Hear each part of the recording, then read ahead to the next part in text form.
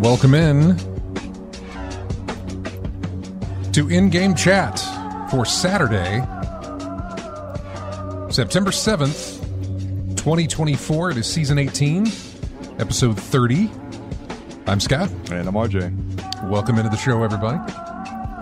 If you'd like to get in touch with us, check out Twitch.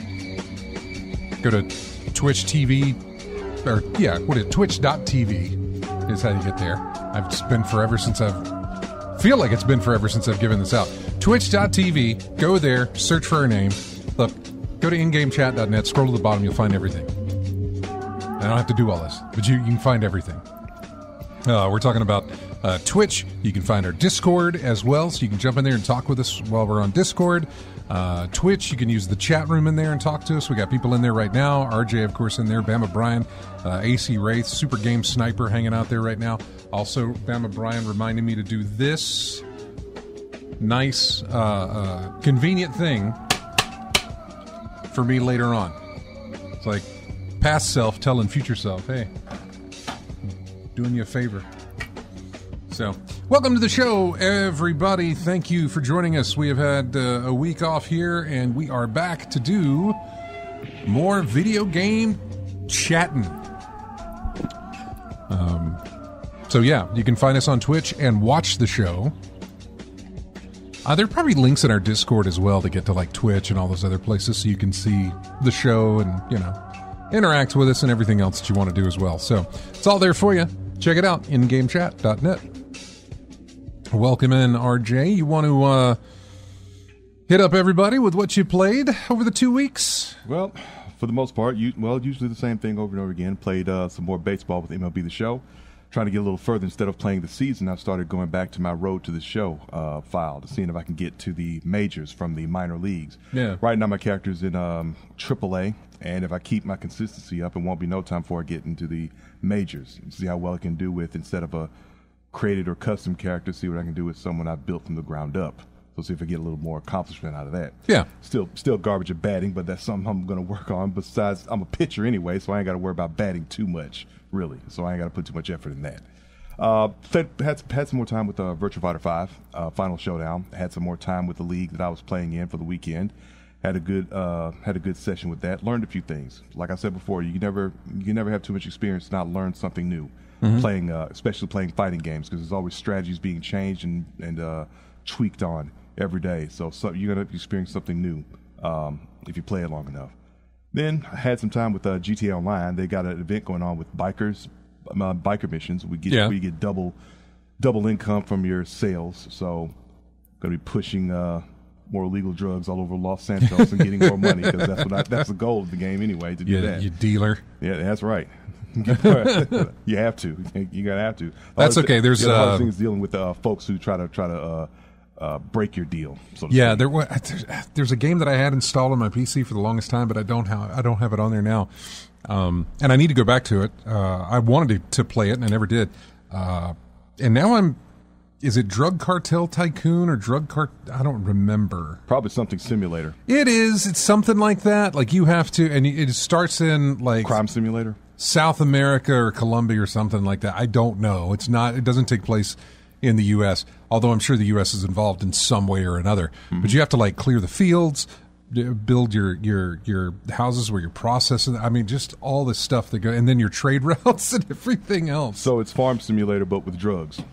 Well, I'm gonna have to look it up. Yeah.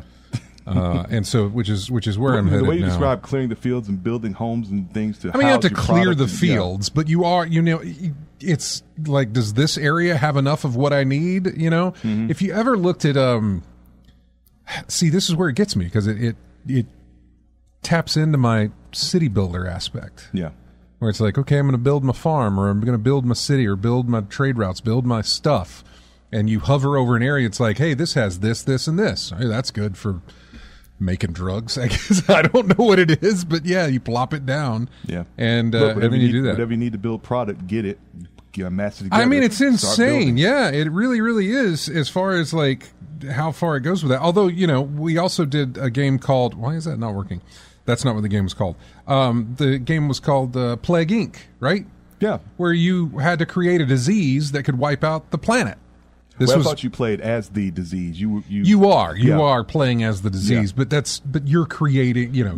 Are creating the disease that you're going to use to wipe out the planet. Yeah, I need to get on the cargo ship to go to the other country, things like that. Yeah. And you can upgrade your disease to be like, all right, I want to be carried by birds. That way I can spread faster, or overseas, or over bodies of water. Mm-hmm.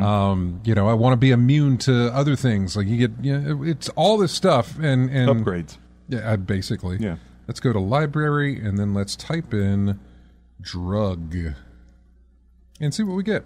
Nothing. Cartel? Cartel Tycoon. That is the name of it. There it is. Cartel Tycoon. Game info and links. Let's go to the store page so I can read you a description of this. Cartel Tycoon is a survival business sim inspired by the 80s and 90s narco trade.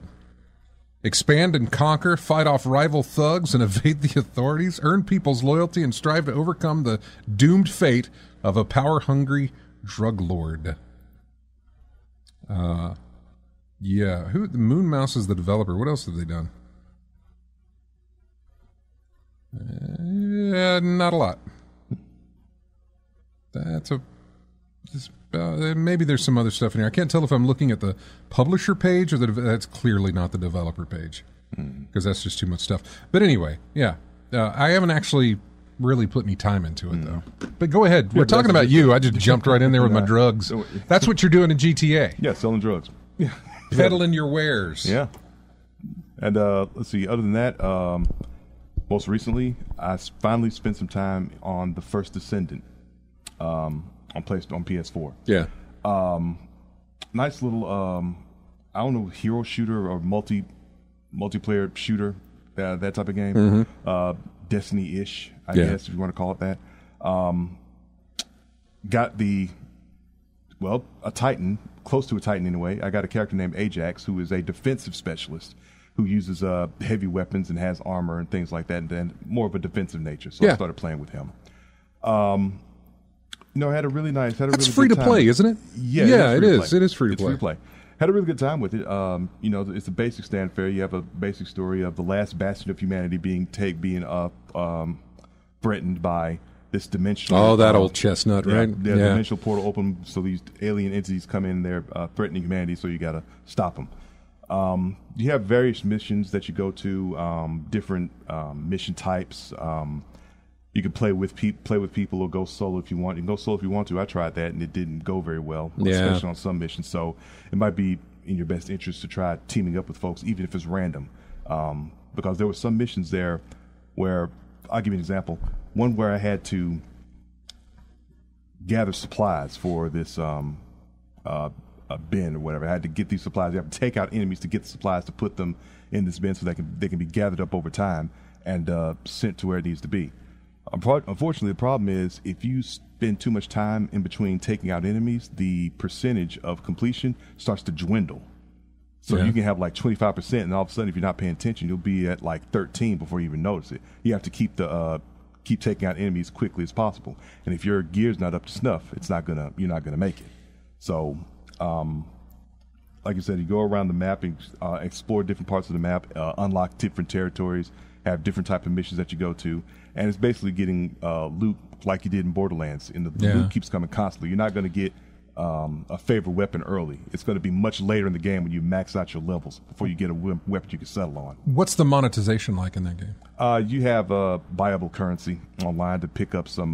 to buy what, though? Cosmetic stuff, basically. All cosmetics? Usually cosmetics, from what I saw so far, but I think there's some parts in there, if I'm looking around the store enough, and I really didn't, but I think there's some parts in there you can buy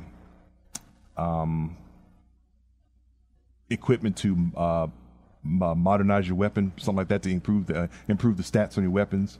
Because you can build. Really? So you can buy things to improve your stats? To improve your stats and weapons and things like that, but you can't get it in-game. You just have to grind for it. Oh, so wait now. You can buy it or grind for it. You can buy it with real-world money, or to buy the currency that's used in whatever the case may be. Or you can grind for it, yeah. Really? So there's some, I needed to get some... That feels kind of pay-to-win-ish a little bit. Like, that's kind of knocking on the door of pay-to-win. Maybe, but... If you can upgrade your stuff with money.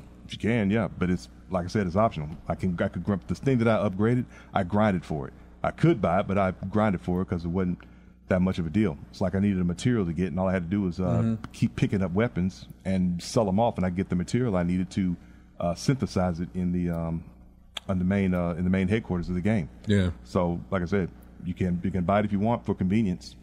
That's what it seems to be going to, make it tedious so that it'd be more convenient for you to buy it. I suppose. Yeah, so just you can go that route. Like I said, feels kind of pay-to-winish, but what else you played? Mm-hmm. No, that's pretty much it. That was it? Yep. That was it? All right. Jumping over into the games that I've been playing, it has basically been...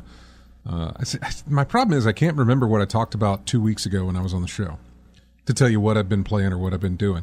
Nothing's really changed that much that I know of. It's basically been... Marvel Snap. I swear, though, I thought I tried to play something else. Watched a lot of videos about games. Really, though, it's just been... I streamed a lot of Marvel Snap. And I may do some more of that tomorrow. I've got some plans for streaming tomorrow.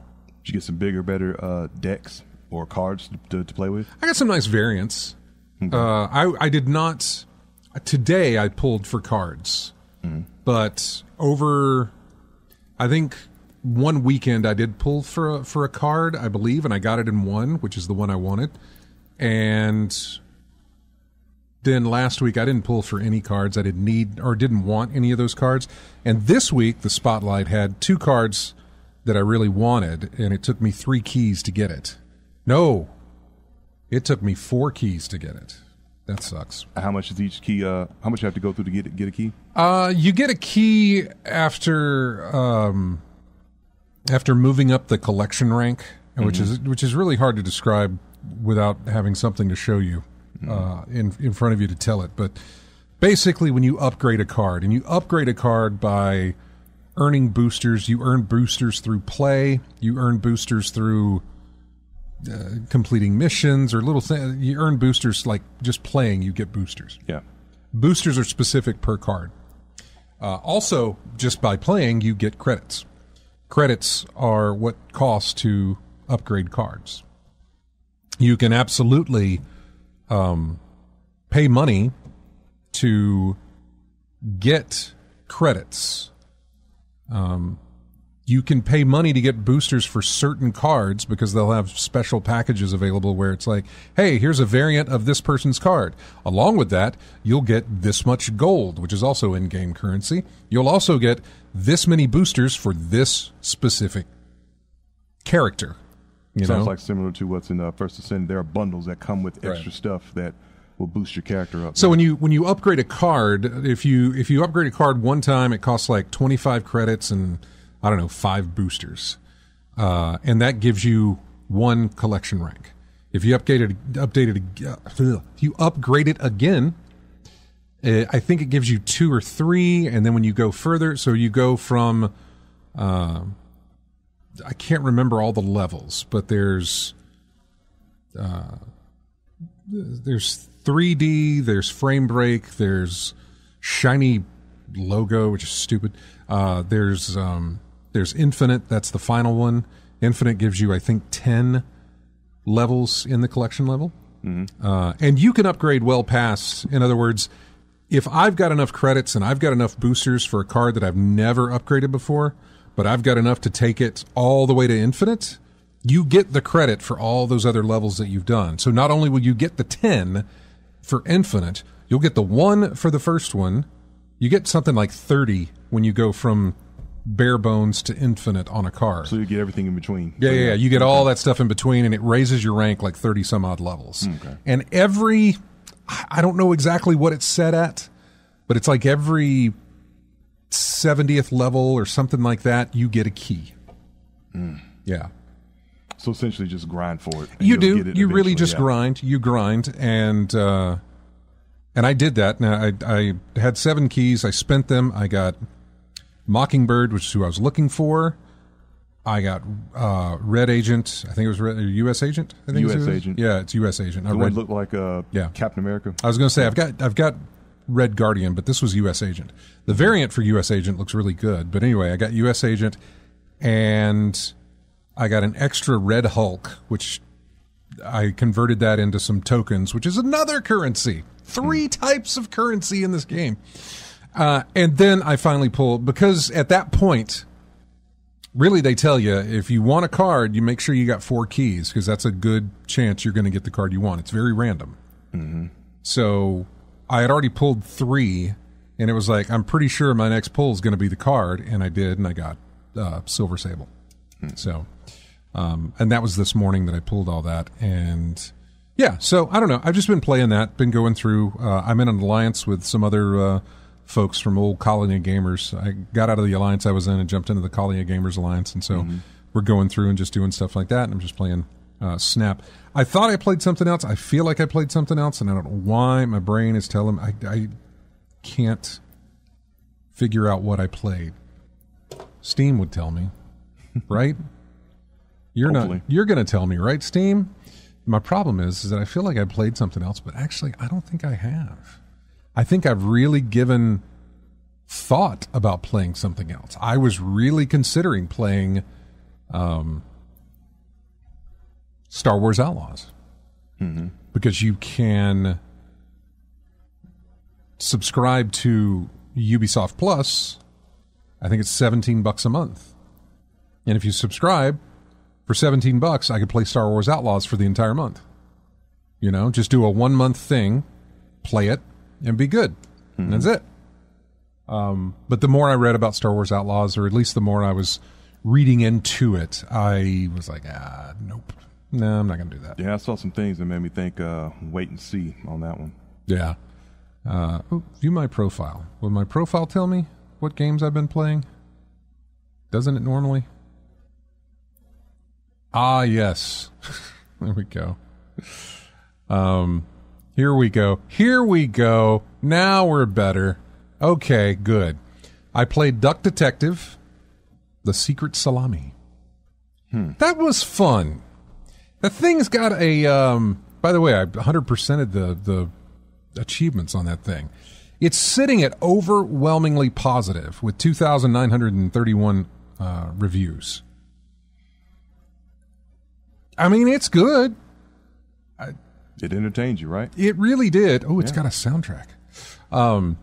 Yeah, you know, it's just it's got some great, fantastic voice work in it, and you're going to hear a lot of voices in that. All the characters talk, and so yeah, it was a fun little detective game. And then it gave you a thing after it was over with, as far as like, hey, this many percentage of people picked this person as the culprit and did this and that sort of thing. So it was kind of nice. It was nice. What else did I do? I picked up a game called Tactical Breach Wizards. That was interesting, and I'm still playing it. I've liked it, or I've enjoyed what I've played with it. Tactical Breach Wizards. I would like to give you an idea of what it is. It's basically a remember Stealth Inc? Yeah. So it's kind of like that, just not being stealthy. Yeah, you're basically...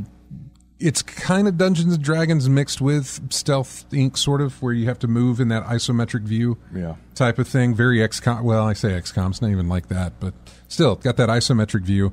And your team are... You got a wizard, and you've got a... like... Oh, God. I can't remember what she Was is. it Stealth Ink or Invisible Ink? It was Invisible Ink. Okay. You're right. It was Invisible Ink. Yeah. Not Stealth Ink. I don't know. There's probably a game called Stealth Ink. Probably is. Let's see. But yeah, you play as you play as many different people on the team. There is. There is. That's what I There's figured. Stealth Ink, yeah. Yeah, there's like a wizard and a witch and a couple of other things that are in there as well. I was trying to see if they had a list. But yeah. Anyway. Tactical Breach Wizards, it's out now on Steam. And I've enjoyed what I've played with. I want to put some more time in it. What else did I pick up? I picked up something called, and I'm going to mispronounce this, is it Beton Brutal? Beton, and then Brutal is the other name. It is strictly platforming. It is absolutely platforming. It is first-person platforming.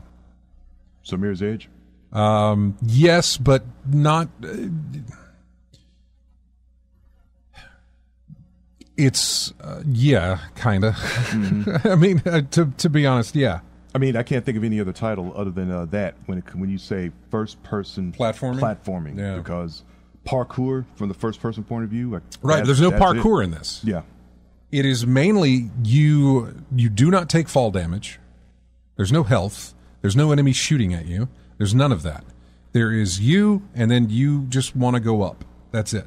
So there's all these different ways to move about the level and continue to go up. Mm-hmm. You're timed on it, so you can do speed runs if you want to do that. But you can go, I don't know how high you can go, but I know if you look up, when you're at the bottom, when you're starting near the floor and you look up, you get vertigo, like game-induced vertigo. In other words, it starts to stretch a little bit. And there's and I don't know if that benefits you. Makes it easier for you to land on smaller platforms and things like that they have all over the area for you to continue to climb upwards. I haven't really understood the concept of the vertigo part of it. But I know when you get higher and you look down, it does the same thing, starts to give you vertigo. So, but yeah, so I'm not exactly sure on that one. It was as a cheap pickup, but it was also, I think, overwhelmingly positive, so I picked it up. But yeah, so that's what I've been playing, which is taking us to the end of the thing here. But cheap and well liked, man. It's a good combination. I mean, basically, that's what I was going for. Yeah. A lot of the times when I look at Steam, I'm going for what's the cheapest that's on the discount, and how well has it been liked? Yeah. Oh, that's got the dreaded RNG-looking mixed review next to it. I'm going to skip that one, even though it's like $2. Like, nah, no. I'll come back to you. You don't meet both of my criteria. So yeah, no, it's not. It's one or the other, and it's just not doing that. In fact, I closed it. I was going to see what was up for grabs this weekend. Can I go to my wish list? Store wish list. All right, so let me go to my wish list. We'll do a check here. I'm going to sort it by discounts. What do we got today? Anything overwhelmingly positive? Let me look here. Besiege is $3.75. That is overwhelmingly positive. It is on sale right now. What? See, here's my problem. I got Chance of Sonar, I guess. I talked about this. I played it on Game Pass, and I couldn't understand how to decipher the language. Yeah. It's overwhelmingly positive, even though I had an issue with it. But it's on sale, and I'm skipping that. Nine Souls is another platformer that is overwhelmingly positive, but it's on sale for $23.99. You can come down further than that. To me. Recently released? Recently released? Yeah, May 29th. So not too recent. Not too recent. The other part of it is that even while looking at these discounts, what I really, really want to be playing right now, or what I would like to be playing right now, is either Space Marine 2 with co-op and everything that they've got going on with that, or Astrobot on PlayStation 5. So we're going to get to those here in a bit. I wanted to also, before we go to our break here, because I'll say it now and I'll say it again later in the episode, but I mentioned this on our Twitter page that we're going to be doing it says the balls return this Sunday, and that is pinball. I got a code for 2 new tables in Pinball Effects. Okay. They're reaching back out in touch with me again, so I'm really thankful for that. And offered them, and I said, yeah, I'd really like those. And so we're going to play Silver Ball Sundays tomorrow. I got 2 brand new tables from Pinball Effects 3 to try out for you. Okay. One is based on Goat Simulator. It's not a game I've seen the game played, but it's not a game that I play. Yeah, but you're familiar with it enough. I'm absolutely familiar with it. I just don't know how well I'm going to be able to give you any indication of what's going on while I play it. The table, because I'm not going to reference outside of goats. I'm not going to be able to tell you what the references to. The different things that are on the table. However, the other table that I'll be playing is based on The Princess Bride. No problem. Okay. Telling you about that one. So I'll look forward to doing those, and I hope that we get more. I hope that this becomes a long-running thing. What I really hope for is they can get my entire collection back on this thing. Because there's a lot of tables I'd like to go back to that I've not played. And they've got some great Williams tables in there that I'd like to play as well. So, I don't know. We'll see how that pans out. But, yeah, Silver Ball Sundays tomorrow. I do not know what time. Sometime after I post the show, I might stream some Snap. But then I'll jump into Silver Ball Sundays and stream that. So, that is going to happen tomorrow on the show. So, there you go. I bet that line is in there, Bama Brian. He says, inconceivable. I absolutely bet that line is in the game. I don't know if they got the original the original audio from the film. That's also a problem with these. They can license the table, but that doesn't actually get them everything else they need. Yeah. So a lot of the times they have to have impersonators and things like that to use the voice work. Yeah. And sometimes they were able to, but not always. Hey, it worked for Back to the Future. Yeah. Ooh, I forgot about Pinball M. I need to reach out to them about that too, because I need to also get the tables for Pinball M. I don't know why they mature rated pinball tables. I mean, I get it, I know it, but they put Bride of Pinbot out there back in the 80s. That was a little risque. But anyway, we're going to come back. We're going to jump into the news. We're going to jump into, I don't know, whatever you'd like to jump into as well. We'll talk about all of it coming up on In-Game Chat. Here is music. We're going to our older games on this one. This comes from Outrun 2006.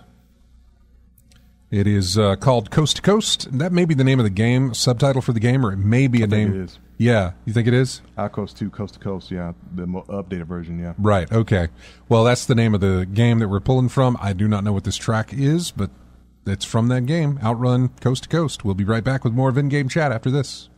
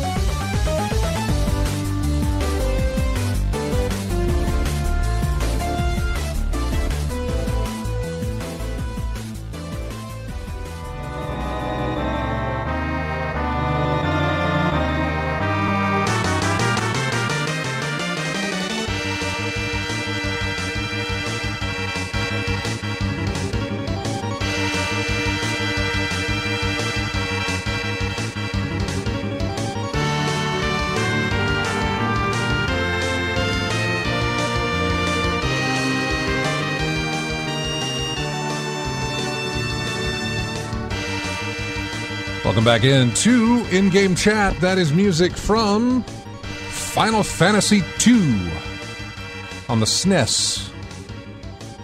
Game I never played. Game I saw the box art of many times. Big red box with just title cross of Final Fantasy II. That's it. Mm-hmm. No character on the front, nothing. Just title. It's basically either you know it or you don't. Yeah, red screen or red background, title, boom, there you go. But yeah, that was Final Fantasy II. Interesting to note, though, that when we went to break earlier, RJ was like, that title for the Outrun track is called Splash Wave. I was like, really? And it kept playing, and then he went and found it, and yeah, it was called Splash Wave. So, good job. That was amazing that you picked that out. From, 2006? A track from 2006, I think? Well, no, the original Outrun. Oh, they just keep using it over and over again? They just remix the same, they remixed the same 3 original tracks, and then they added more as time went by. Now, Coast to Coast had a ton of tracks in there, but it's like every Outrun game, you've got to have the 3 original songs on the radio that you could pick when the game first came out. Yeah, we had the 20th or 20. Was it 25 or 20? Let's see. This is 2024 to 2014, 14 to 2004. Yeah, 20 years. 20th anniversary of Burnout 3 Takedown being released. A game that currently is not available to play anywhere unless you have an Xbox 360. Not even Steam, not even. It's not backwards compatible. It is not on EA Origin or anything like that. If you've got a Xbox 360, you can play Burnout 3 Takedown. If you still got one of those hooked up. However, if you've got a PC that can emulate, you can also do that as well. And I am seriously considering it. Seriously considering it, not only for the PC. Well, I didn't bring it. I meant to bring it. I forgot. But my Steam Deck. I would like, yeah. There was a whole thread about it. People were talking about and showing it off, videos from it and everything else, and it just looked really, really good. And I say it looked really good. I mean, it was triggering the nostalgia. Yeah. There's a lot of titles out there folks have, that they want to play because they had such a good time with it. They'd love to see it back in some form or whatever. We all hope they would. Yeah. Even if they weren't going to continue the franchise, we always hope they would do a revisit of the other games in the series. Maybe not Paradise, but go back to like Burnout 3, Burnout Revenge. Specifically those two, and those are probably the two that I'm going to throw in there when I do the emulation. If I ever get around to doing it. But I've looked into what it would take to do it, and I'm more than likely going to make that happen. I would really like those games, if anything. See, now it becomes, when I got my Steam Deck and I put stuff on there and I was just throwing anything and everything, just everything into the pot. Yeah. Just to have it. Now that I've got the old stuff into the pot, now it's like, let me go back and get my favorites that I can't play anymore. Put those in the pot. Let me, and I sort of get that preservation mindset of video games. Where I'm preserving this so that I can play it again and again, and it's not going to get taken away from me type of thing. Yeah. I totally get that now from wanting to have that game. And then I guess I would look into other, that'll just lead into other games that I would like to, start to curate and keep as my collection. Yeah. I don't care about all the, I don't know how many games I put on that Steam Deck from the NES days, and I don't care. I would go through there and maybe pick a couple out of that I would say those are ones I would preserve. But right now, I kind of think about stuff like that, Burnout, to save and preserve. So anyway, that's a thought to do that. But yeah, it was the 20th anniversary of Burnout 3. I remember I was working here. I had taken the day off for its release. This was a big deal because this was... Was it Tuesday? I believe it was. Yeah, because there was a time when Tuesday... Tuesday was the day the game's released. The fact that it was going to be an Xbox Live title was a big deal. They were going to take Burnout and take it online. It was EA, which before that was Activision. Or Acclaim or Activision? I think it was Acclaim. Probably Acclaim. Yeah, it was Acclaim. It was Acclaim for Burnout 1 and Burnout 2. And I think, God, it might have been Activision. Anyway, EA bought the franchise, and which is why that seems to tell me it was a claim. But EA bought the franchise, and then they released it on Xbox and Xbox Live. And it was a huge deal for it. It was a big, big deal, and I remember taking the day off. However, we were about to do a format flip here at the station that same day. We were doing a lot of different stuff at that particular time in 2004, and I remember the night before I had taken the day off, I stayed here well past midnight working on stuff for the new station and everything else. Me and the boss of the place were here. Yeah, I remember we went to a local pizza joint way down there and brought some pizza back because we were here so late working on this. Yeah, we're going to be here a while. So. Oh my God, were we here for a while? So anyway, I do remember that. I remember that specifically. God, I love that game. Loved Burnout. All right, let's jump into the news before I go off on another tangent of thought that I like to do. Let's start with Concord. Bama Brian in the chat room made a nice little comment saying, hey, I just picked up this game called Concord. I haven't had a chance to play it yet, but let's see how it goes. Yeah, Concord is a game that feels like within the span of us doing our last show and now, it was released, it tanked, and it was canceled all in that time. 2 weeks. I feel like it's been longer than that. But because of the talk about it or whatever? Just because the controversy or the wheels, I say the wheels, the snowball didn't get big enough for me to notice until it said, oh, it's doing really bad. You know, people, you know, it's draining players left and right. It's not doing anything. Yeah. And then it got pulled. Yeah, it was a bunch of when did Concord release? Yeah, from what I got, it was a bunch of people talking about the format of the game, content. People were upset about this and that. Oh crap! You might be right. Wait a second. Things. Hold up. Wow. Okay. It released the Friday before the last show we did. Mm-hmm. Within that time, in other words, it released on Friday, August 23rd. We did a show on the 24th, and then we didn't do a show until today. Right. So I was absolutely correct. Yeah, 2 weeks. Yeah. It released and got pulled from stores in 2 weeks. Yeah. Wow. Man, that was... I'm only realizing this right now. But the way that I've got it with the news articles is that it was talking about it flopping. Yeah. Concord shutting down 14 days after launch.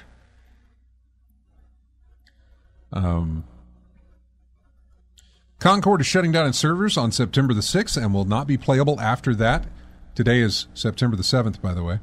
Will not be playable after that as its developers explore other options for the sci-fi shooter released last month on PC and PS5.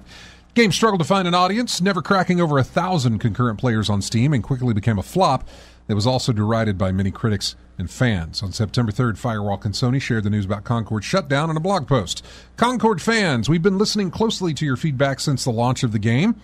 We want to thank everyone who has joined the journey aboard the North Star. Your support in the passionate community that has grown around the game has meant the world to us.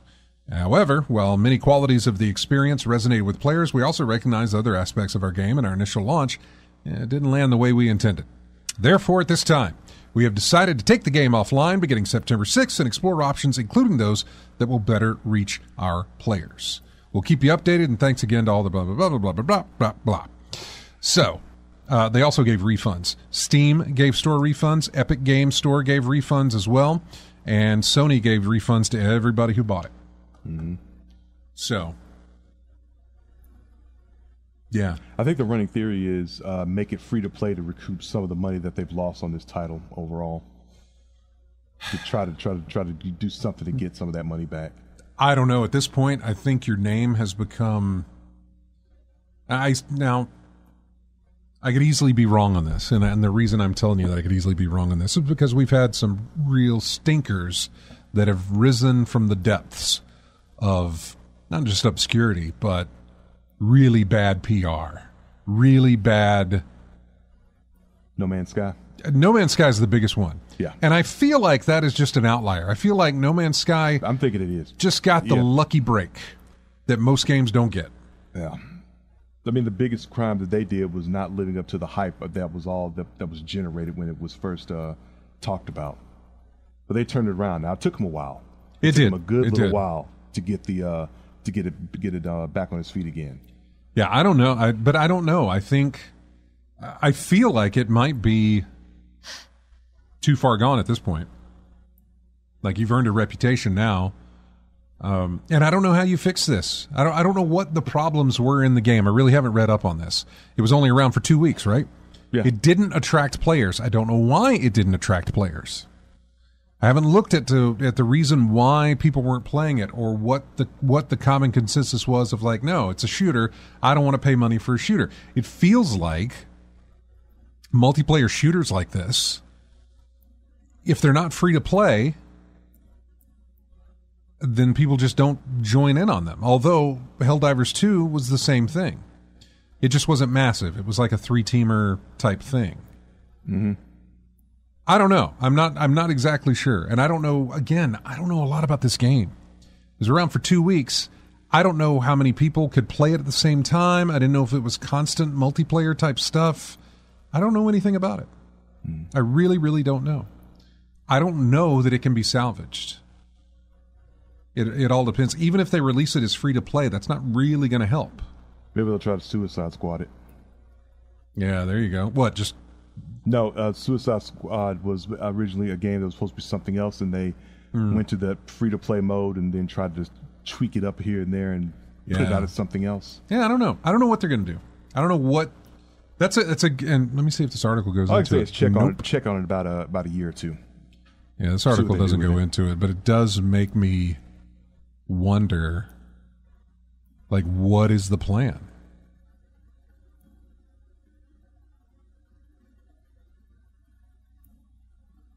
I'm reading more articles here. The only faster cancellation that comes immediately to mind is a game called The Day Before. Remember that? Nope. Oh, we talked about it, though. Remember, there was a game that was supposed to be released, and then about 2 weeks before it was supposed to hit Steam, they delayed it. Then they went radio silent for like a year and said nothing about it. So it was never released. Then they came back and wanted to call it something, but then they got a lawsuit because there's already like an app or there's already something that uses that name, and so they couldn't use that name. Okay. Yeah, it was a shooter type thing, looked very much... but did it ever get released? It did, yeah, it did. It did. Okay. It did get released. However, it only lasted 4 days. Okay. Before it died. It took an entire development studio with it, by the way. The Concord lasted 1 week longer than The Day Before. This article from PC Gamer says it also stands in very sharp contrast with the confidence that Sony seemed to have in the game pre-release. Sony actually acquired Firewall Studios in 2023 solely on the perceived strength of Concord. And apparently there's going to be an episode in that Amazon series coming up in December that has a bunch of little the compilation type. Yeah. There was going to be one that was based on Concord in that thing. There still is going to be one based on Concord because it's all set. But yeah, that'll be interesting. The near complete disinterest in the game and subsequent decision to give up on it after less than 2 weeks is tough to see from the outside looking in, and no doubt so much tougher for developers to experience firsthand. They said there's going to be a lot of takes today, but wanted to say this. Launching a game is really hard, and a bunch of incredible talent worked to bring this game to us, which is what Daryl Nelson tweeted. He's a former Bungie employee and Blizzard employee. Firewalk didn't deserve this, and I hope that the team can recover and regroup for this. Don't want to retweet any clickbait or attract trolls, so I'll just say my heart goes out to everyone at Firewalk Studios regarding today's news. That was from Josh Scheer, and I'm probably mispronouncing his name, and I apologize. He's a writer for Naughty Dog, worked on Uncharted and Last of Us. So yeah, just a lot of people say, man, really feel bad for the devs and the studios that are working on this. It's one of those things that just kind of, it fails, and it sucks when a game fails. It hurt, you know, that's jobs, that's livelihoods that are failing as well. So, I mean, I hate it, but it's a thing that happens in the gaming industry. They can't all be winners, obviously. So, I don't know, again, going back to Concord, I don't know much about it. I really don't know much about it. It never interested me. Never at all. Even at free-to-play. Like, I asked you about First Descendant, and I had looked at First Descendant, and I was like, maybe. Even free-to-play, I didn't do it. Yeah. I got Suicide Squad for free, right? From the Amazon Prime thing. It's still in my Epic Game Store. I haven't installed it. You know, I haven't actually put any time into it. So... Ever since you got it, you just been sitting there. But my point of that being is that really takes something to get me interested to, I'm going to download this and I'm going to play it.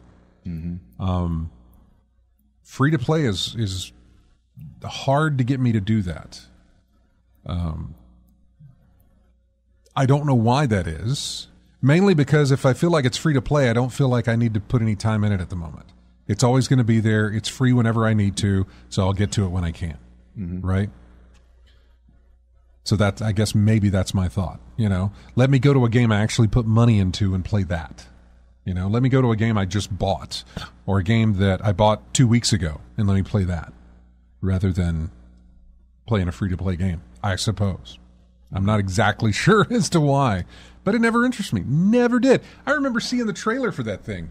I was actually kind of excited whenever, I think Sony opened one of their State of Plays with a trailer for the game, and I was watching it, and the animation and everything else looked really good. I had to understand what I was seeing was not gameplay, that I was still being pitched on whatever this is. And I'm like, whatever this is seems to hold promise. And then it turned into, it's a looter shooter thing. It's a whatever Concord is, you know, and that immediately was like, turn off.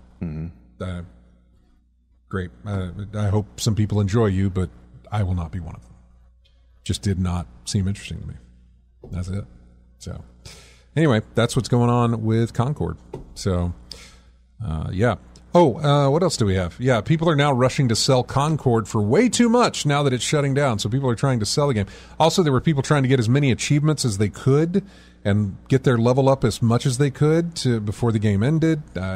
I say people, I don't know how many people it was. It ain't many because they had to shut it down. So, yeah. All right, we're going to take a break. When we come back, we have more news for you. I have no idea what else I've got here, but I do have, it's been 2 weeks, so yeah, we got more stuff to talk about, and we will get to it all coming up on In-Game Chat. Going back to late 90s on this might be mid to late 90s. Ico. Yeah. On the PlayStation 2? Was it 2 or was it 1? It was 2. PlayStation 2. Yeah. This is called Castle in the Mist. We'll be back with more of In-Game Chat right after this.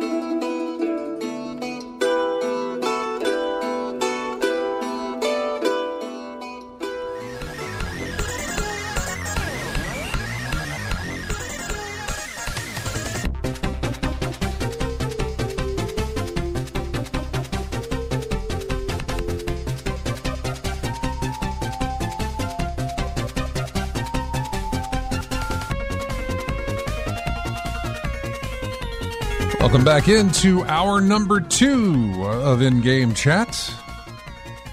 Music here from Rocket Knight. I think it's Rocket Knight Advance. I don't know.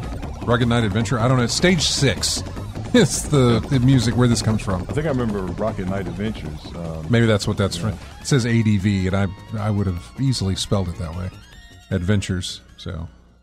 But I was thinking Advance, but Rocket Knight, that wasn't Nintendo, was it? That was Sega.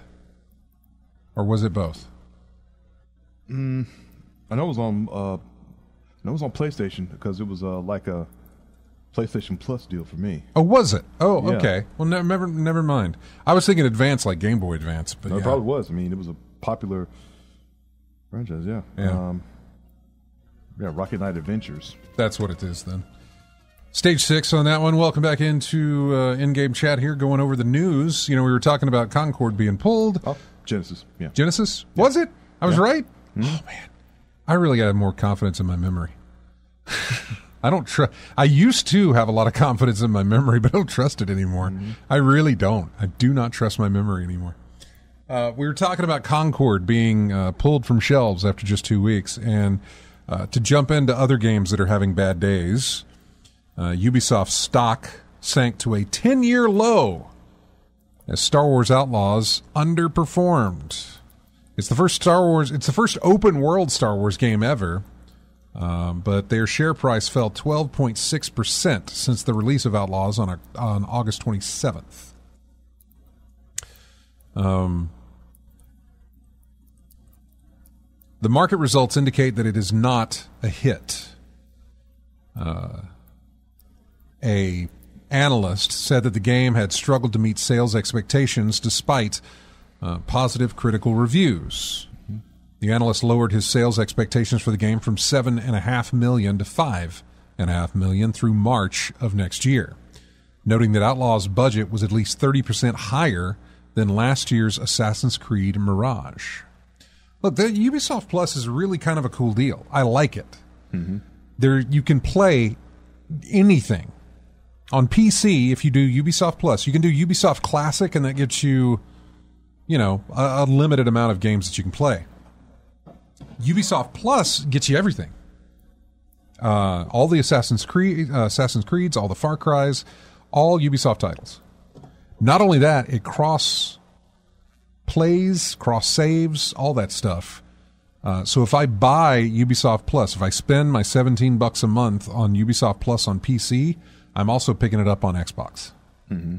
So I can go to my Xbox Series X, download the Ubisoft games I want to play on there, and my progression will carry over to both. So,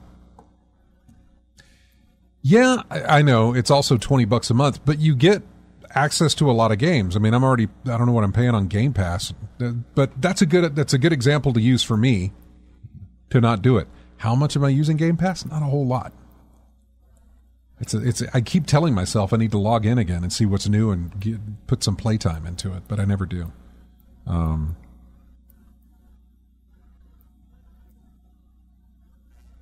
Yeah, they do. Game Pass Ultimate? Yeah, Game Pass Ultimate. And 20 a month. Yeah, exactly. So there you go. And I'm not doing much with that, so I'm not sure what I would do with this. Has it gone the route of cable? Like you're paying triple-digit dollars a month, and you only got like 2 channels out of the 700 you got. I mean, that type maybe of mentality? It's close to that because EA also offers something like that as well, an EA subscription plan where you can play all the games that they have for ever what the price is a month. So yeah, one of the benefits, like your streaming services. Yeah, one of the benefits of doing it straight from the developer, like EA or like Ubisoft, is that subscribing to that service gets you the uber mega editions of the games, whatever they are. You know what I'm saying? And I know that's like a whatever, but that also gets you the early access part of that. So if the game's set to release on a Friday, you can start playing it on a Monday, which is fine. If you're into that, that's totally cool. No big deal. My point being is that there's some benefits to it, but even with benefits, how often am I going to use it? I have Game Pass, and I rarely use it. Mm-hmm. So what's the point of doing this? I don't know. So yeah, I might do it when Assassin's Creed Shadows hits to play that. I'm actually interested in that. But I'm also interested in that new Prince of Persia that they have, the roguelike Prince of Persia that's out. There's probably a lot more other games that Ubisoft has that I'm kind of interested in. So, yeah. And games that I've never played from them before as well. So it's something to look at down the line, but I'm definitely not interested for Star Wars Outlaws. So, yeah, apparently it didn't do good, but I know a lot of people are playing it, and most of them enjoying it. I was telling RJ, I figured, if Matt ever came back, he'd be telling us that, how much he's playing it and how much he's enjoying it. But we figured he would be, right? He's very, very familiar with the setting, the content. He's extremely familiar with it, so he's going to get the most enjoyment out of it, I would think, or be the most critical of it, perhaps. So, fits in his wheelhouse. I'm not sure if he's playing it or not. I figure if he is listening, we'll get something from him here in a minute. I am playing it. So, yeah. Yeah, I know. Matt's a made-up person that we don't ever... he's a guy that shows up from time to time and only heard about in myths and legends. So, not only did Ubisoft have a bad time with that one, Rocksteady was hit by layoffs after the Suicide Squad game underperformed. The company's QA department has seen its size almost cut in half over the past month, from 33 team members to 15, with poor sales of Suicide Squad directly cited as a reason for its restructuring. The job losses extend outside of Q&A too. One staff member posting publicly on social media over the weekend revealed they had been told that they were being made redundant in the middle of their paternity leave. Eurogamer, which is where I'm reading this from, had contacted Suicide Squad for comment, or Warner Brothers for comment, but never received any. Of course, you're not going to get any on that. But anyway, so it was not good for them. I wish they had realized this. I could have told them this. There's a large number of people, a very large number of people that could have said, don't do this. Don't do this. Don't go this direction. Don't do it. But they did it anyway. And again, like I said, it always sucks when games fail like this because it's livelihoods and everything else. The developers are not the people to blame on a lot of this. It's the higher-ups who say that, put this in your game. Or if you don't, we'll fire you and put somebody in here who will do that. We'll put that in our game. You know what I'm saying? Mm-hmm. It just... Sorry. I didn't know what that was coming from. Yeah. But no, that was the point, is that it's somebody else making the game. The developers are just told what to put in the game, and everybody else is telling them, nope, you got to put in this, you got to put in this, we want this. We want this game to make more money after it's released and people buy it. That's how we're going to keep doing this. But it's not going to work. Mm-hmm. I don't think it'll work for them. So what do we got? Nintendo did a Nintendo Direct. I don't know if it was week before last that they did. And we got to look at a Balatro update. Mm-hmm. Where are you playing Balatro? Steam and PS4. Okay. Yeah. I don't know if it was released on PS4, but I know on Steam it got the Friends of Jimbo update. It was a free update.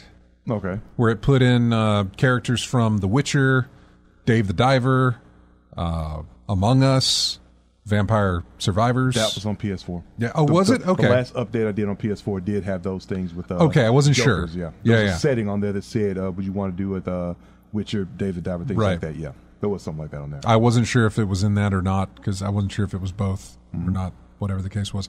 By the way, did you see where we're getting Balatro on our phones?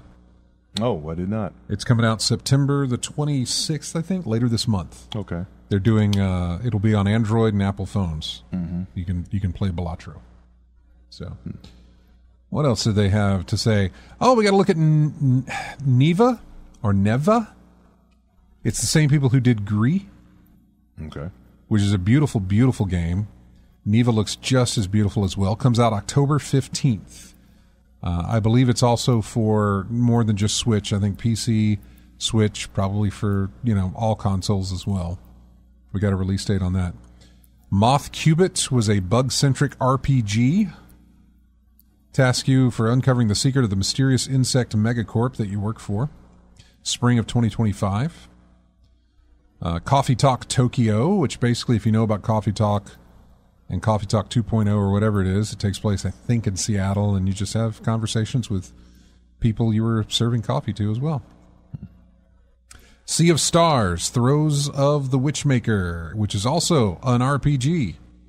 It's DLC for Sea of Stars, by the way. Power Wash Simulator is getting Shrek Swamp.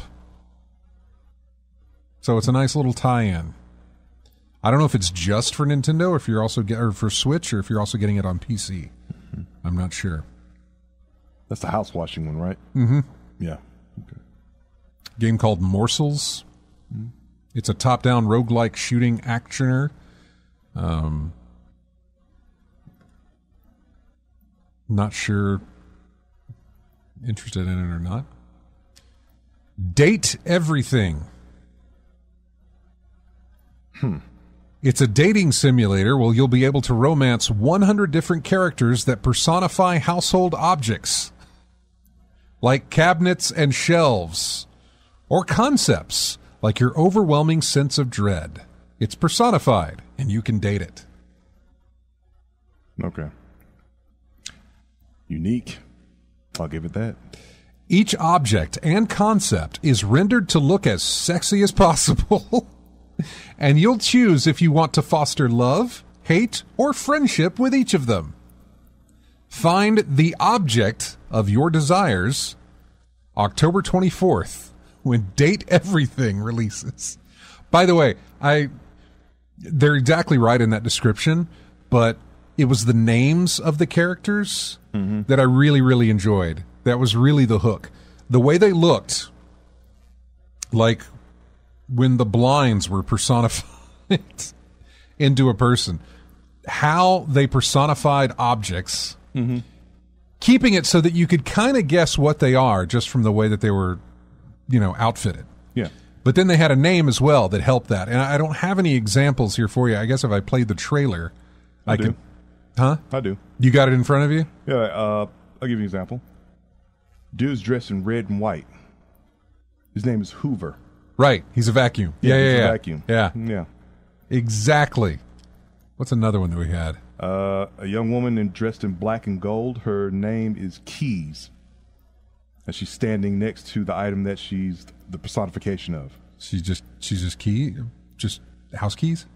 Black and gold. Keys. Ivories. Keys. Oh, black. Well, I thought that was black and white. The logo looks gold on the basically a piano. A piano, Keys. Yeah. Keys. So yeah, that's what her name is. This Keys person has like a lampshade halter top, and her name is, or his name, I have no idea, is Lux, and of course it is it's a lamp. Mm-hmm. God, there's so many different ones.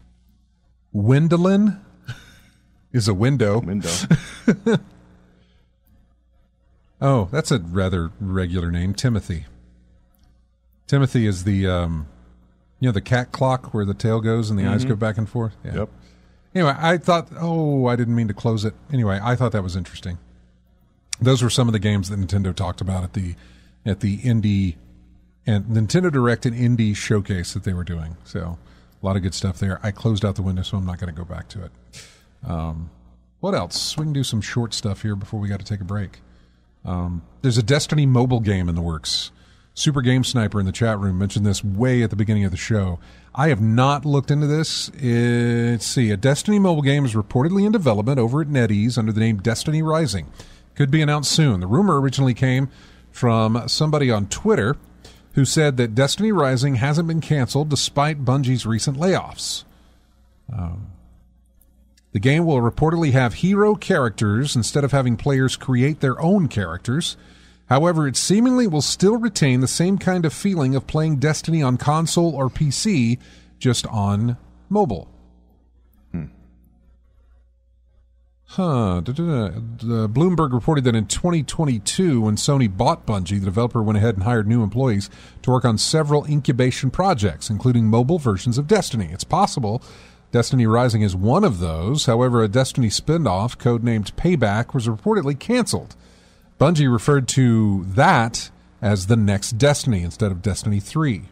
However, all that's changed after the firings and the restructuring and everything else that's going on at Bungie as well. So if we get a Bungie, or if we get a Destiny mobile game, I might take a look at it, but I don't think it's going to change my feeling on mobile games. Like I don't, it's not that I don't like mobile games, but depending on what you have to do in them, like Balatro seems perfectly fit to be in a mobile game, right? Okay. It is, you'd play it. Card games are almost always on mobile devices all the time. So yeah, I can see that. Then I can see that if that's the case. Yeah, you play it in landscape mode. Mm-hmm. And in Balacho's case, you'd have to. Yeah, exactly. But I mean, it would. I think it would work. I think it would work perfectly. Destiny, depending on what they would do, I don't know if it's still going to be one of those things where you have the controls on the screen and you're moving your character around with whatever and you're shooting. No, I'm not doing it. I'm not doing it. I'm really not doing it. But I don't know what else you would do outside of it being like an idler. You know. I'm not exactly sure how it's going to fit. It'll be interesting to see how they tie that in, and more than likely they'll tie it into the game itself, which if they do that, I'll probably just pass on it anyway. I guess in my case, mobile gaming I never got into because I do have a PC. I know I barely play on PC, but I do have a PC and a console to play my games on, the type of games that I play. And I've seen some mobile games in action. I'm too far removed from the action or in terms of controlling it. Yeah, don't feel like I'm looking at it. Doesn't feel like I'm directly involved in what's really going on, and especially the types of games I play. I mean, I've seen mobile games for Street Fighter on there, and I'm like, no, I can't. I couldn't do it. No. I saw you just tap this, tap that, and that's all you got. There's no intricate combos to pull off. It's just the same move over and over again. It just wasn't doing it for me. Doesn't pull me in. Doesn't do anything like that for me. So, depending on how they make that work, it likely will do the same thing and not pull me in. What was the other? I don't do a lot of mobile games. Like I said, Snap is one of those. Snap's on PC. If I had Snap on PlayStation and Xbox, which they're not, or Switch, then maybe. But I still like the fact that I can play the game just randomly when I got like 5 minutes. Here, let me play a round of Snap. Boom, done. Yeah. It's a nice little break. Yeah. In Balacho's case, you can quit any time. It'll be well, that's the other thing with Balatro. That'll be another thing that I absolutely do. I'll just play a little bit of it when it's time. Just close out, go back. It'll remember. I don't know if it's going to have integration with your PC. Like, you know what I mean? Yeah. If it's going to your phone and then going to work on your PC or whatever. I don't know. I don't know if that's going to work. Super Game Sniper says, I still play Pokemon Go, but that's it. I did for a little while, but I am not a Pokemon person.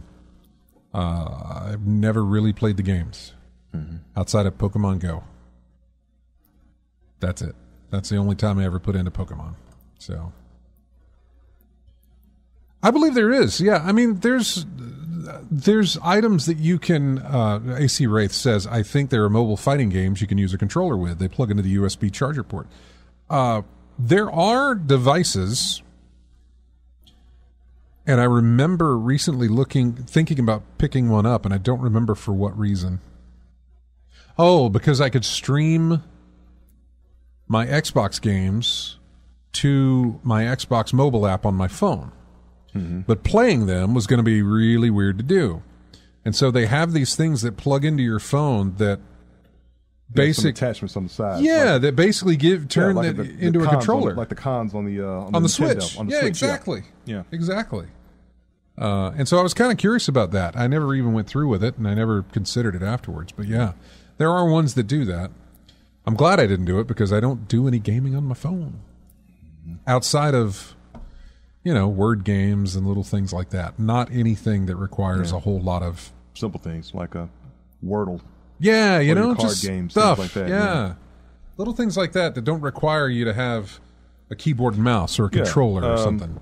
What was that game you were playing? Not Words? Was that something that Yeah. could play on your phone? But you can also play it on your PC too. It is on Steam, where you can play it on Steam there as well. Not Words is fun. I haven't done my Saturday word today, which I'm not about to open it up and do it now, by the way. No. Even though I just grabbed my phone and I went to look at it, I'm not about to do that now.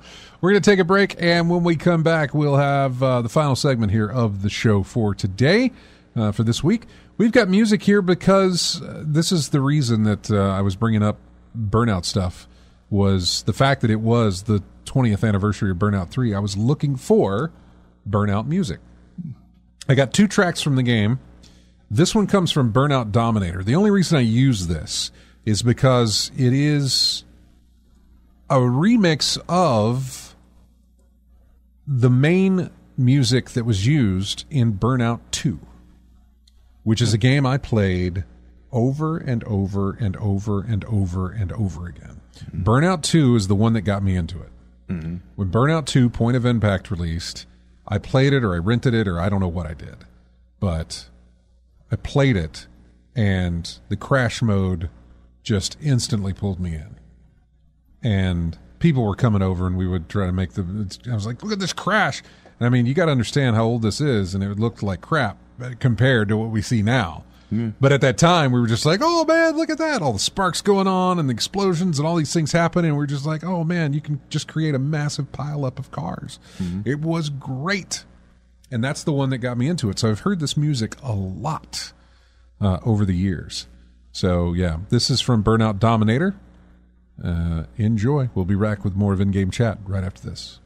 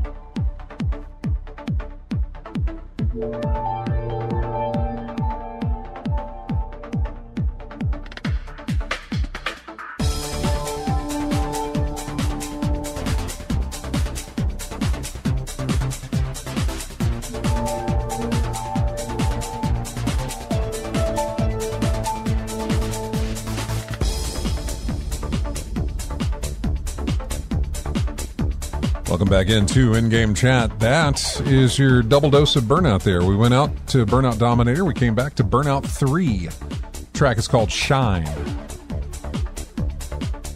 Burnout 3 was the first one to use, I say the first one. It was the first one in the series to use what was called EA Tracks at that time, where it was licensed music used in the game. So, yeah. And then they did it for all the others. Burnout Revenge, Burnout Paradise. Although for Paradise, using Paradise City it was a no-brainer to use that. So there's a game that I don't know how long that licensing is going to last for Paradise City. Yeah, well, I still got it, so yeah, I can play it. Same here. Yeah. Do they still use EA Tracks in sports? Lethal Diagram says they still have EA Tracks in their sports games. I haven't played an EA sports game in forever to know if they still use EA Tracks. Mm-hmm.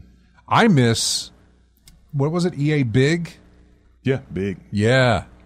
I miss that. Yeah. Those were good titles in that lineup. Yeah. That's where I came to love SSX. SSX, yeah. And what was the other one? NBA Street? NBA Street.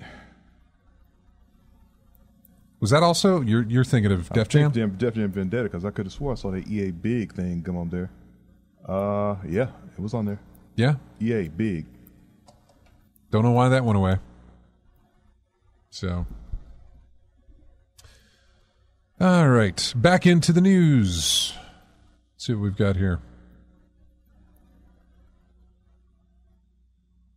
The Legacy of Kain, Soul Reaver, graphic novel, Kickstarter campaign, got through $1 million on its milestone, which means we're going to get the graphic novel for Legacy of Kain, Soul Reaver. Mm-hmm. I'm hoping that we're going to hear about a Legacy of Kain remaster or something. That's another series. There you go. There's another one. In fact, I don't think see, when I did my Steam Deck, I was like NES, Super NES, Genesis. That's about where I stopped. Mm-hmm. But now I want to go back and I want to get my Legacy of Kain, then Soul Reaver 2, mm-hmm. Blood Omen 2, mm-hmm. and Defiance. I want to get all that. I want to preserve my games. So yeah, I would like to do that, especially the first Blood Omen. Mm-hmm. That is one I did not play a lot of. It was a top-down type game, and I just didn't play a lot of it. Mm-hmm. Really wasn't interested. But then when Soul Reaver hit, I got really interested in it. And then Soul Reaver 2, I got very interested in it. And then they released Blood Omen 2, which was a sequel to the very first game. Having not played it, but still familiar with the characters involved because of the Soul Reaver series, I was okay in playing Blood Omen 2. I was able to pick up the game from Soul Reaver on, even though I never played the original Legacy of Kain Blood Omen. So, I look forward to doing that. So, I know PS1 and PS2 had some really great games. Yeah, I know. Legacy of Kain, the first one, did not age well, but it's also one that I just never played. And I figure if I'm playing it on current hardware, not that it's going to make it look better, but just to experience it. That's all. There's probably some... I know a lot of people built some mods for Burnout 3 to kind of soften up graphics, to kind of make things look a little bit better than what it is, not so pixelated from going from where it was to where you're playing now. So maybe they had done something like that with those earlier titles, of course. I don't know. It's just really interesting to think back on games like this and say, I want to play those again, but I have no way of doing that. Yeah. Now I do. So now some of those games are actually on GOG. I think Soul Reaver 2, Defiance, stuff like that. I think that's on Good Old Games, maybe even Steam. I'm not sure. But there are places where you can legitimately buy those games and still play them. So AC Wraith says, I enjoyed the first game, but PS1 load times ruined it for me. So I stopped playing, sold it, and regretted it when the PlayStation 2 came out. What else? I'm looking through more news here. There was a lot, honestly, that took place over the week, or over the 2 weeks that we were gone, but not much to really get into. You know, Borderlands continued to bomb at the box office. It's actually available digitally now if you want to watch it. Warner Brothers says that one of their biggest priorities right now is making a sequel to Hogwarts Legacy. Okay, look into... That's fine. It's okay.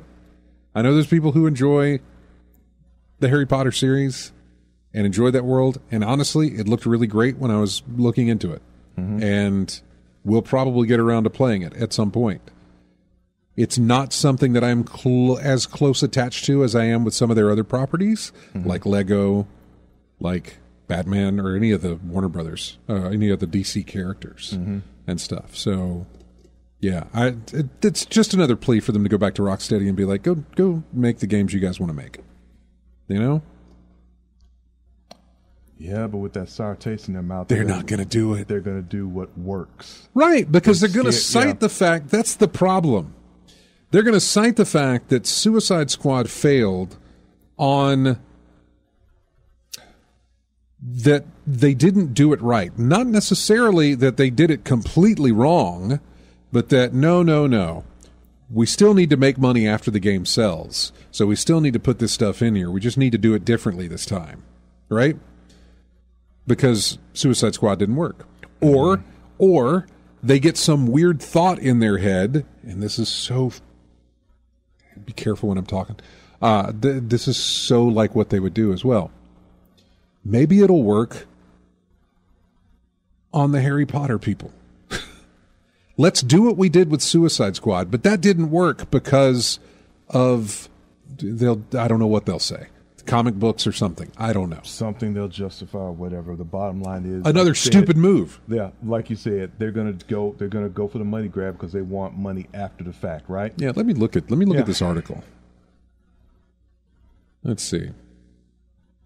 To date, 24 million copies of Hogwarts Legacy have been sold across all consoles and PC. Although a follow-up game hasn't been formally announced, Warner Brothers isn't being ambiguous about its plans. According to one executive with the company, getting a sequel to that title is top of their list. The video game industry, and this is the quote from that executive, the video game industry is, just like the film business, a hit-driven business.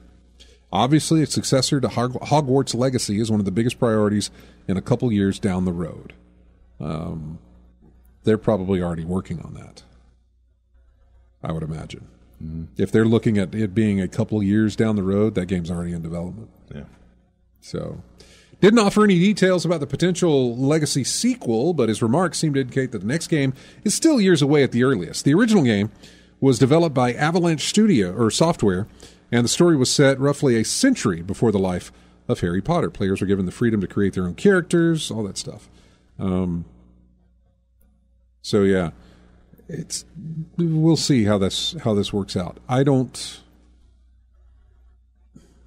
would love it if they left it alone to just say, hey, let's do this again, but give them more, give them, just refine the mechanics, make it better, all this stuff, but just give them more. That'd be great. But I worry that they're going to get greedy, especially with the fact that Rocksteady or the Suicide Squad did so bad I would say, they got to make up for it. Don't worry about it. Expect it. Yeah. At this point, yeah, just expect it. When the fallout happens, they will not learn their lesson, and they'll try another. How many franchises they got to work with? I mean, they've got a ton. Yeah. So. It's Warner Brothers. So, yeah. And oddly, that they have Warner Brothers and they're not doing anything with the Looney Tunes characters outside of Multiverses. Yeah. Like, you have a bunch of characters at your disposal, and you are where's my Lego Looney Tunes? I want to say relevance, because what projects have they been in lately? Okay. We can get into that with 15 minutes left in the show, sure. Okay. Because they did an entire film with, what was it? Acme versus Wile E. Coyote, I believe, was going to be the name of the film, I think. Something like that. It was going to be some kind of courtroom whatever. Like, Wile E. Coyote sues the Acme company because all their products got him hurt. Mm-hmm. To our enjoyment. Right. Exactly. But they were going to set that. It was going to be a mix between animation and live action. They were going to do this. Okay. They filmed it. It is filmed. It is complete. A lot like what they did with Batgirl. Batgirl, yeah. Filmed it, completed it, shelved it for tax purposes. So we'll just count it as a write-off, and they shelved it. They didn't even shop it around for distributor. Actually, they did. They did shop it around to distributors. They shopped it around to distributors, but they put the price so high that nobody wanted to buy it. And they said, yeah, we tried to save it. No, you didn't. You just took the tax write-off on it, or whatever the case may be, and you shelved it. And they did the same thing there. They do have another film, a fully animated film, I believe, being released. Mm-hmm. I can't remember. It's a Daffy Porky led thing. Mm-hmm. And I can't remember the name of it. Something like The End of the World or something like that. I can't remember what it is. Mm-hmm. But that seems to be getting a release. It's probably nothing but like a less than 90-minute little animated feature. I guess the point I'm trying to make with the Looney Tunes is, I don't know. Maybe you with the chat can correct me on this. I don't see them on much of anything like they used to be. Yeah. Okay, I mean, the occasional movie here and there, they're not getting exposed as much as they used to. Yeah. And it's a generational thing. Some folks don't know who some of these characters are. So, well, what year was it? And I hate to reference this, but what year was Space Jam 2? No idea. Was it 2020? No, 2021. And I could be even wrong that it was called Space Jam 2. I think it was called something else. But that's... Space Jam: A New Legacy? Yeah, I think so. What's the year on that? July of 2021. 21. Okay. Yeah. Yeah, that's a long enough time without kind of any relevance. Plus, that film did not do well at all. Space Jam was 96. Yeah. So, but that other movie did not do well. But it's the Looney Tunes, man. They have been around for ages. And you've got a lot of video game talent to really do something with them that doesn't necessarily have to be in cel-shaded a cel-shaded aspect. You know what I'm saying? I think there's a way you could do it. I don't know. And I don't know how. Would you aim it towards kids? Would you aim it towards people that grew up with those characters? Who would be the bigger audience right now, though? That's a good question. Do enough kids? If you're trying to market the kids, do enough kids know about who these characters are? And of course, the bigger one would be the folks who grew up with it. So. Yeah. Well, one of the things that I've been watching recently, and we'll get into that, but is it's on Amazon Prime, Batman Caped Crusader. It is Bruce Timm and all the folks that worked on the Batman animated series from way back when. They have taken that aspect of what that Batman animated series was, but they've moved it into not necessarily a more modern setting. It still has that Art Deco, that 30s sort of feel to it, like the original series did. Yeah. Absolutely does that. But they realize that the people who loved and enjoyed that are in their 40s now. And so the storylines and the subject matters are more along the lines of people who would enjoy watching something in their 40s with that. Go film noir. Right, which they've done. Yeah. Yeah. They've absolutely done. And it's wonderful. I'm really, really enjoying that. So take that with your Looney Tunes, and I realize that may not be something because Batman's a far cry away from Bugs Bunny. But I realize you could possibly do something with that. It doesn't have to be adult. You know what I'm saying? But it could look more polished than just a cell shader type thing to make it look like it's animated. There's plenty of ways that you go about it. I just don't know how the gameplay or the story or anything like that might look. But then I say this, and I look at a game like Astrobot that just released. Everything about that shouts kids game, right? But I am drawn to it immensely. And every review that I read about talks, or that I've read or watched or anything else, talks about the sheer amount of joy they have just playing that game. The nostalgia drip that it feeds the player for people who have grown up on platformer games like this. And to see everything, it's just beautiful. It runs at a solid 60 frames per second, 4K. But yeah, you can have something that looks like it's aimed towards kids, but that every single person can enjoy. And I think Warner Brothers could do that with their Looney Tunes characters easily.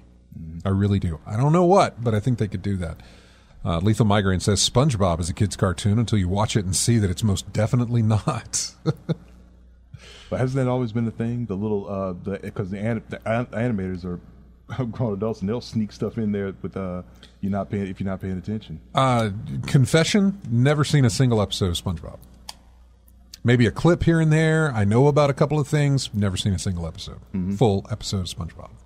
So it's on YouTube somewhere. Oh, I'm sure it is. That's so. Yeah, little confessional there for you. So yeah. So yeah.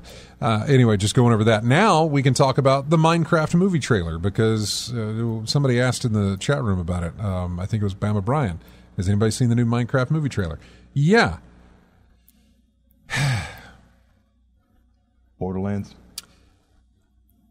We'll see. We'll see. And the reason I say that we'll see on this, no, I didn't like what I saw of it. But also, I don't think I'm the age that it's aiming at. We just talked about this with where are you marketing your stuff? You going to little kids, whatever. Who is it? Who is this movie for? Right.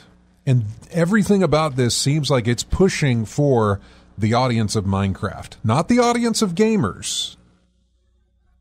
Not saying that the people who play Minecraft aren't gamers, but Minecraft right now is, or... Are you trying to satisfy the players of Minecraft, or are you trying to satisfy the casual person who might be interested in this? The players of Minecraft. The people who are playing Minecraft right now, which is not me, not a lot of us. It is a whole bunch of kids playing Minecraft, though. Mm-hmm. Ton of kids playing Minecraft. Ton of kids wearing Minecraft merch, shirts and bags and all sorts of stuff. And I'm not necessarily saying that it's for kids or whatever, but I feel like this movie is aimed at that audience of the Minecraft players, not at the older audience of Minecraft players. Sure, you might get a little interested in it when you take your kid to see the film, because you'll understand what's going on as well, but I think it's being marketed at somebody, not me. Mm-hmm. Children. There's absolutely nothing wrong with that. There's money to be made for marketing to children, for doing the, movies that are aimed at that age group. Mm-hmm. It's kind of like when Angry Birds came out. I never played Angry Birds. Maybe once on a plane. But you knew about it. But I knew about it. Yeah. And it wasn't something, I think I've seen it once in my life. But it made a whole lot of money. They did a sequel.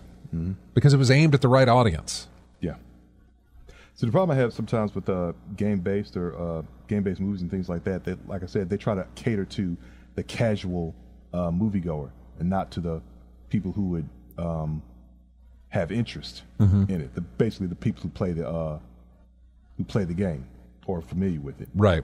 So, in order to satisfy the casual audience, they'll take some things out or alter things significantly that the fans of the game are going to notice immediately. So when you try to satisfy everybody, you end up satisfying nobody. So that's a typical thing I've seen. The reason why they fail a lot. Yeah. Don't make anywhere near the money they could. AC Wraith says, are kids still playing Minecraft, or are they all off in Roblox? I don't know, man. I don't know what the dominant kid game is now. But it feels like there's still... The marketing of Minecraft is very much geared towards kids. Whether it be the merch or the game itself. It all seems to be geared towards kids. So that's where I think this movie will do really well with. Yeah, it looks like another Borderlands, but Borderlands was not aimed at the same market that Minecraft is aimed at. Mm. Borderlands was aimed at the people who are playing Borderlands, and people who have been playing Borderlands. And they got a lot of things wrong with it, even though I haven't watched it. I'm just going by what I've heard. They got a lot of things wrong with it, but again, I don't even know what the rating on Minecraft is. Probably PG. That's a good question. Yeah. Let me just check. Yeah, check it out. PG, oof. Not that it'll stop anybody, whatever the rating is. I don't know that it's got a rating yet. Yeah, there's no rating for it yet. Comes out April 4th, though.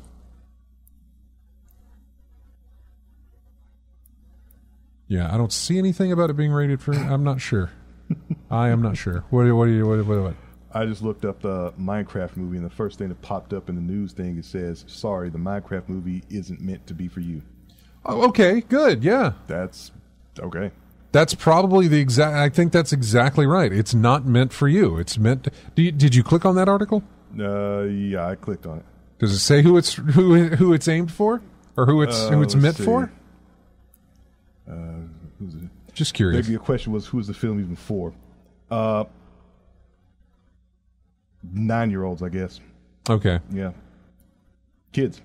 Yeah. Children. So yeah. And I think that's the same thing that we're going to get from.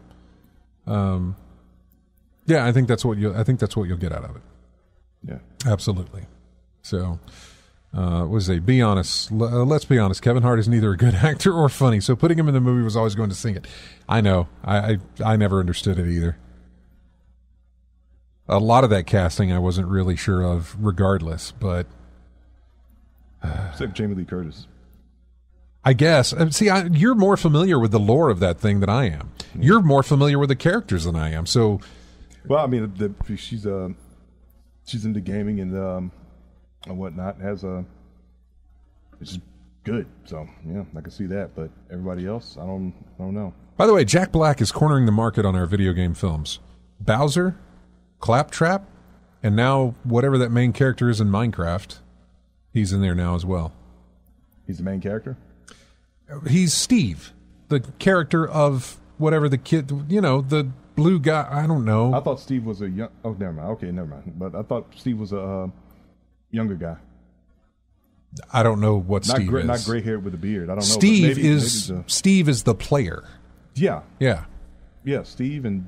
Yeah. So... I thought it was just a young guy. I don't know. I don't know. I have no clue. Mm-hmm. I really don't know. But he's the guy that plays Steve. Mm. So... Yeah, we'll see. Yeah, who knows? We shall see. We are coming up on the end of the show here. I want to remind you that tomorrow I'm doing Silver Ball Sundays, which I haven't done in a while. We got 2 new tables to look at, Goat Simulator Pinball and Princess Bride Pinball. And we're going to take a look at those tomorrow on Silver Ball Sundays. Don't know what time I'm going to stream those, but we will keep you posted on our Twitter account. Just keep watching that. Going to go for a high score? Maybe. I don't know. I don't know what the high scores are on that table. Plus, I'm going to be playing Pinball FX 3, or not Pinball FX 3, but the new Pinball FX. So I have to get my footing playing that. Mm-hmm. And I'll stream some Snap, Marvel Snap as well tomorrow. I got to do my snaps, and I'll definitely do that. So want to thank you all for joining us on the show this afternoon after our 2-week stint of a break. We really do appreciate that. We're going to be back. Now, you're not going to be here next week, right? No. You're not going to be here next week, so... just be me. Maybe the mythical Matt will show up. I'll reach out to him, see what he's got going on, see if he wants to join us as well. So, but yeah, we got all that going on. Don't forget to download our show on iTunes whenever we upload it tomorrow. Of course, this video will go live on YouTube tomorrow as well.